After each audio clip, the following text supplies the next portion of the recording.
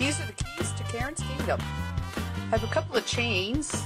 One is the Richardson family crest, I believe from Ireland. And the other one came from friends when I received my doctorate, and they felt like now I could get back to doing some gardening, so that tells you a little bit about me. In addition, my little tags tell you something about me. Hancock Fabrics. I'm a knitter, crafter, sewer, so I spend a lot of time at Hancock Fabrics. I shop primarily at Bloom. Notice I have two, a red and a purple. And then I'm a huge reader, and that's my library card. I live in a little town. I can walk or bike to the library, and I'm always excited to have my library card.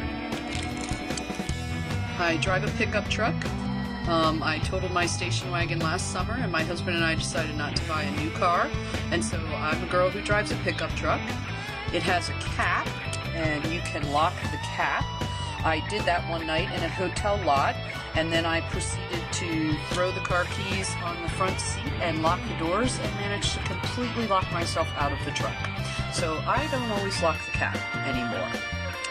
I also have a post office box in my little town. That's the post office box key. It's only recently that we've actually been able to lock our back door. So one of these keys is to the back door. I'm not exactly sure which one. I'm clueless about these two keys, actually. And then I realized I have a couple of old keys from William and Mary that I should probably return, although I'm thinking that when they move to the new School of Ed, those closets and cupboards probably don't exist anymore.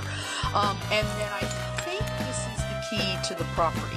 But in doing this little exercise, I have discovered that I really actually only use about 4 of the keys on my keychain, and I'm thinking I'm going to get rid of them. So in addition to being a creative exercise, this has actually been an organizational exercise for me. So thanks very much to the Daily Create. That's the story of the keys to Karen's Kingdom.